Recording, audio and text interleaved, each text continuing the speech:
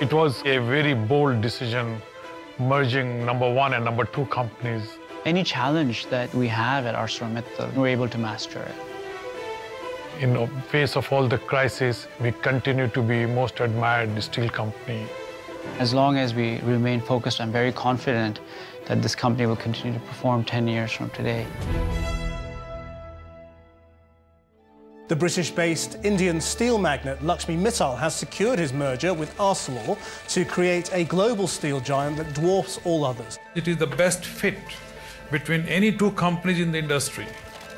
When the deal was announced, the idea of making a bid for Arcelor, which was the jewel of the European steel industry, did take people by surprise. The fit was perfect. The one brought to the table what other was missing in a manner of speaking. So it was perfect. There was the idea to create really in our industry a global company for the first time. It had never happened before. And I think that was very interesting. It was emerging countries, it was developed countries, it was high-tech steel, it was commodity steels, it was mining, it was steel making, it was distribution, it was engineering. So from that point of view, I would say that gave quite an exciting new view that we could really transform the company. It was like a dream come true, because you have now created the preeminent steel company on the planet. We were all very excited. We were looking forward to creating this institution. I could see the excitement and motivation in the people all around the company. They could see the values of this merger. And it came at a moment where the economic cycle was really booming. Clearly, we had wind behind the sails because the steel markets were improving within the first 12 months of the merger. We were achieving levels of profitability much higher than what we'd anticipated. Today, financial turbulence continued to spread around the world, and another day of quite desperate economic news. About 2 years later, the financial crisis hit, and it was a very tough time for steel. Prices plummeted, capacity had to be taken offline. There was a huge need to restructure the company, to improve its cost competitiveness, and that is really putting a lot of pressure of people. Ça a été un moment très difficile parce que voilà, c'était notre métier, notre cœur, voilà, notre vie, quoi. We started effectively battening down the hatches before the storm had really, hit. It's provided them, and in a way us, with a new set of ideas about how a big global company does respond to a big economic challenge and stay intact. So as an organization, we did a tremendous job reacting to the 2008 financial crisis.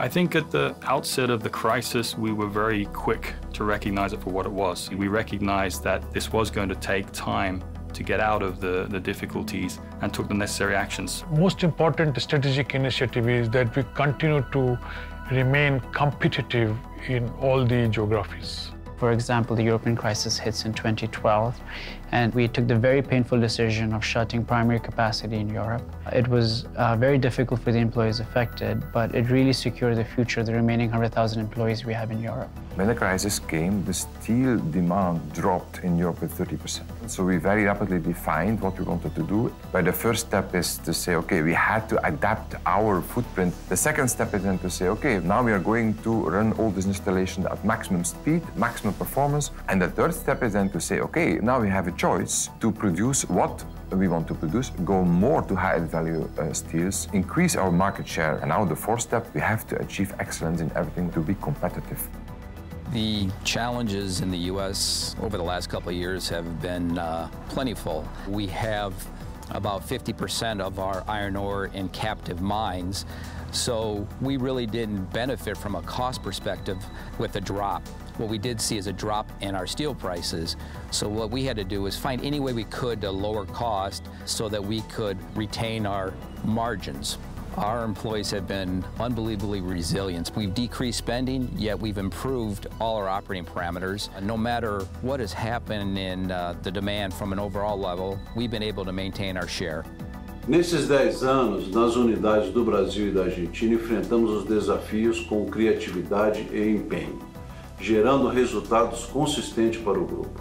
We've done extremely well in improving the operations there, and we now have a cost position which allows us to export slab from Brazil. On the long side, we have a very strong franchise business that creates value all the way through the chain, and that's functioning very well.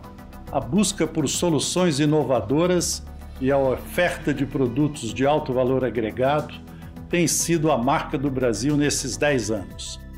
The mining segment has had to adapt in many different ways to ensure its competitiveness through this price decreasing period. Iron ore prices peaked at $200 a tonne in early 2011, and in 2015 Q4 they fell as low as $37. The main areas have been around how can we actually get our costs down but also be more sustainably competitive. The actions by the mining segment to achieve a new level of competitiveness have been aided by understanding a common objective across the assets and a lot of hard work by all the people in the mining division. The financial crisis definitely showed how important sustainability is, and we could take all these steps necessary before the crisis and after the crisis to strengthen the sustainability of our business and our company. We were able to weather this crisis as a global company that I'm not sure we could have done as individual companies. We can only say we came out of that crisis much stronger than we were before. We have also seen some geopolitical and social crises, for example, Ukraine war, and we have also seen Ebola in Liberia. I think ArcelorMittal took enormous leadership to really energise governments, to energise Washington, to cause focus, to help places like Liberia and surrounding countries. We didn't have one person on site contract Ebola, and we're talking a workforce of plus 2,000 people. In the last 10 years, the kind of exchanges happened between different units of the group have helped us a lot. With the last event, which was Maidan Revolution, the challenges were enormous. В тяжелых условиях, на мой взгляд, у людей раскрываются самые лучшие качества и способны выдержать любые испытания, любые нагрузки. Because of them, this plant is standing where it is today. The high-value steels are always important, and the more you are in a crisis, the more important they become. So we are investing a lot in research and development, but that is absolutely needed for what we think will be needed for the customers in the future. We have the best R&D team in the world. We continue to invest with that team. The greatest challenges that have come up over the past 10 years is really developing these advanced high-strength steels to make the most efficient and safest automobiles ever known to man. We have an offer that customers want now and in the future. In automotive, we've got a very high ranking with most of our customers in the ways in which they evaluate us. Technology, though, they rank us #1. We continue to expand our business for the strategic products like steel for autos. Vama is a joint venture between us and the Valent Steel Group. We didn't have a production facility in China at the time. So the way we're transferring our technology and making it available to customers is through a downstream asset. I'd say the biggest success we've had in the United States over the last few years is the acquisition of Calvert. Calvert, it is having already a position in the market which is strong, on which we add additional investments and capabilities that will make that plant unbeatable in the market. When ArcelorMittal came, everything started changing in a positive way. We started bringing in researchers, engineers, people who really knew the steel industry to help this facility achieve its potential. Today we're focused on third-generation steels and how to make sure that steel is the material of choice for the automotive industry. In next 10 years, we will make sure that we will remain competitive in the world of tomorrow. I think the most important challenge for the future, I could call it keeping up with the speed of the world. The next 10 years is about sustainability. We need to remain the material of choice for the automotive industry. We need to have the cost position so that we're more than just competitive against Asian steel companies. And underpinning all of that is we need to remain the safest steel company on the planet. We have launched our Action 2020, which is the beginning of our strategy for next 10 years, which will continue to make us the industry leader, continue to make everyone feel proud of ArcelorMittal. A lot of the things that we did was copied by the competition. And you fast forward another 3 years and you realize that we need to do something that the competition cannot replicate. And the last few years has been about finding strategies which are unique to our company. We have a clear strategy for the next 5 years, and we are totally convinced that implementing that strategy, we will be very successful. We understand we have to move faster than the competition, have to do better than the competition. And that's what we focus on. We have to make our business ready for these new challenges. So you just know that you have to do it and that you want to be the first and the best one to do it. We've actually got to say we're an industry of the future, we're really exciting and we're doing great stuff. I think the next 10 years we will see a huge number of technological innovations. The researchers always find new ways of making new steels, and that makes it so unique. ArcelorMittal is keen enough finding something new, keen enough of getting innovations. And that showed me steel is not a material of the tradition which will be replaced. Steel is for us a material in the future. Clearly we have demonstrated that we have quality, we have leadership, and we have sustainability as a company. Culture of creativity and culture of almost maniacal commitment to winning. And as long as we remain focused on those attributes, I'm very confident that this company will continue to perform 10 years from today. What is most visible is a sense of pride that the average employee has in relation to the company. When the people are entering in the steelmaking industry, it's like they are entering a religion. You know, they stay till the end of the career. En 2011, ça faisait 32 ans que je travaillais à l'aciérie. Donc je suis né à l'aciérie c'est ma vie. You have people who've been here for years and who know this plant from the inside out. And it's so amazing to be part of that.